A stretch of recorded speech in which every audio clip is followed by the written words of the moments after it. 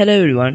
Today I'm going to show you how to do an library management system in C. So I'm running the program. It's a menu driven program with 7 options. First option is add library information, display book information, list the count of a specified book, list the count of all the books in the library, modify a record, date record, and exit. Okay, so I'm running it. Now I'm going to add in book information. For example, I'm going to given random name like living science.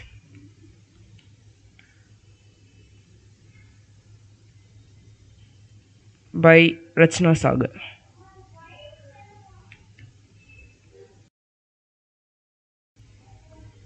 Okay, so the SSN number is like serial number. Okay, so 16. The price is and 180, and the quantity available are 5. Okay, so it's less to if you need to add another record or anything. Okay, I'm giving no. Okay, next I'm going to display their book informations. So these are the books.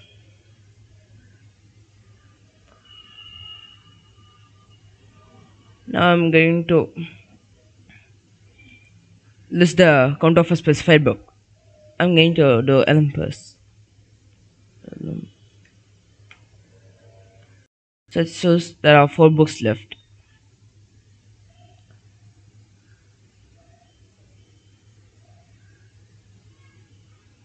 Okay. So next we are going to do fourth one. It will list all the books, quantity of books available in the library. And then I'm going to modify and record. For that, I'm going to change GFE. The spelling is wrong, so I okay. I'm changing it to uh, okay. What I'm doing. The system number is 15. The price is 200, and the quantity available are 6. Okay. It has another record or anything. Okay. No. So now as you can see, it is changed. If you want, you can even delete and record. I'm going to delete the what is that first record.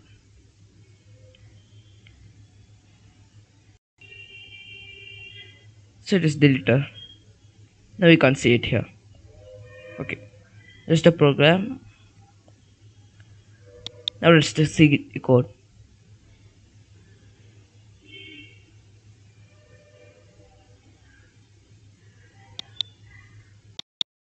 Okay, these are the header files available which we need for the program.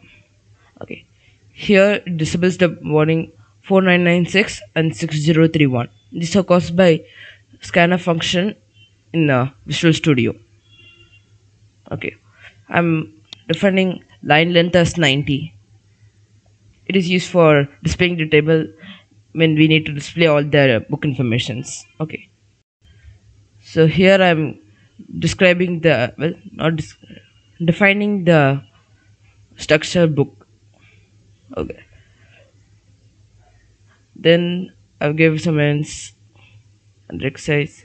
Here I am defining the file pointers fp and ft.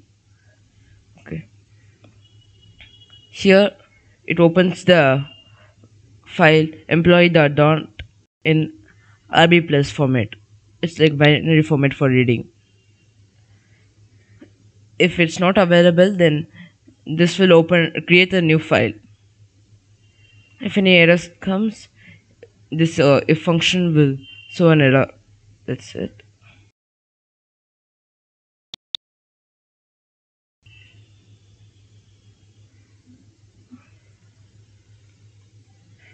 Okay, so it displays the book information as you can see here. Then this is the first case in the switch.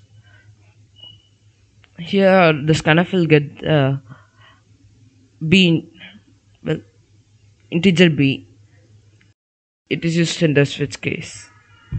That so this function fseek will take the, I don't know what to say, it will go to the end of the file for adding new information.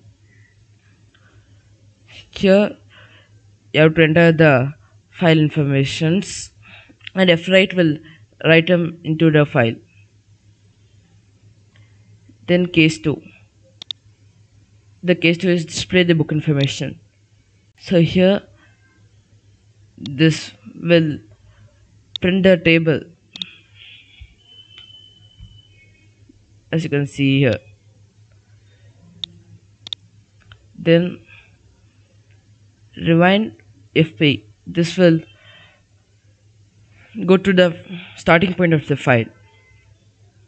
Then fread function will read the contents of the file into the structure E at each line. Then this will print the function, as you can see here. So print the data. Okay. Then case 3. The case 3 is list the count of a specified book. So in case 3, it will ask us to enter the book's title, and after we enter the title, it will go to the first starting point of the file, and it will read it into the E structure. Then it will check if the book's title and the title of the book data in the file matches. If it matches, then C, in integer C will be 1, and it will print the number of books left. So here I'm changing it.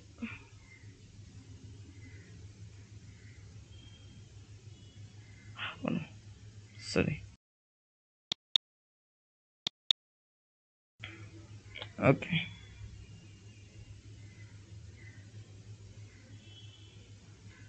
Book's title I'm entering letter C.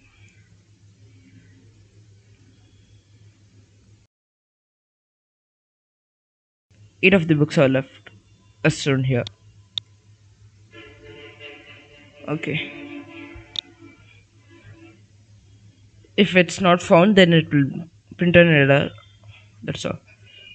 Then case 4. The case 4 is this is a count of all the books in the library.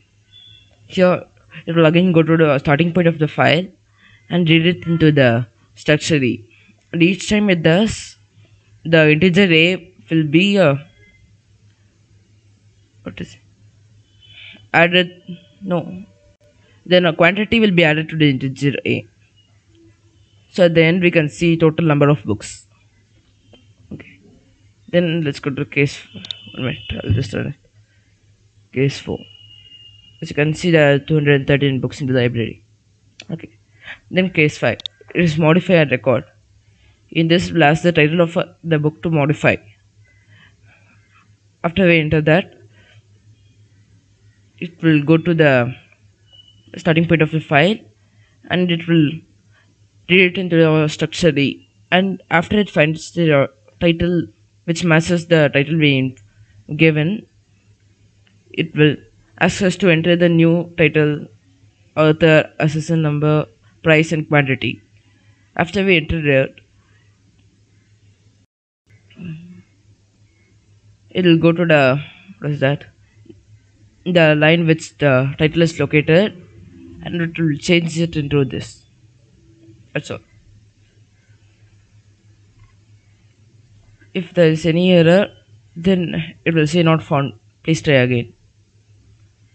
Okay, I'm just modifying the, what is it, Olympus record 5.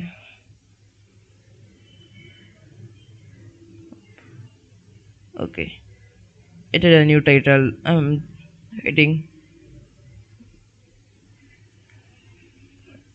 Java.